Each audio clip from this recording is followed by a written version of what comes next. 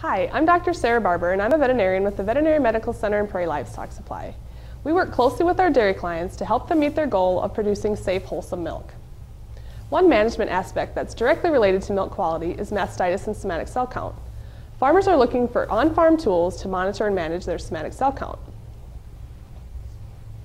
The PortaCheck Somatic Cell Count Test provides farmers with reliable, accurate results in a very short time. The basis of this test is a reaction between the cells in the milk and an enzyme in the test strip. This reaction produces a color change, which then correlates to the somatic cell count.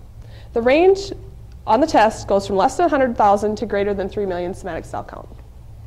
There are two different types of PortaCheck Somatic Cell Count test. The first is the quick test. The first step is to label the sample with the cow's ID number. You can either use a milk sample from a quarter sample or a mixed sample from multiple quarters. Use 4 drops of milk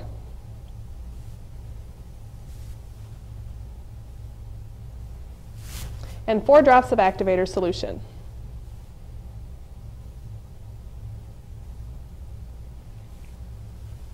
Then wait 5 minutes and compare the color on the test strip with the color on the color chart to determine the somatic cell count of the sample. The second PortaCheck test is the PortaCheck regular test. Again, label the test strip with the cow ID number, and then use 1 drop of milk and 3 drops of activator solution.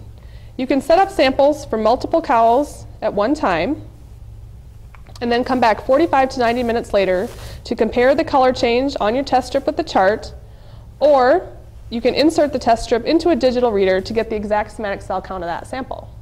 If you would like more information on the PortaCheck Somatic Cell Count test, or would like to order, or want more information on cow or calf health topics, please visit our website at store.prairielivestocksupply.com.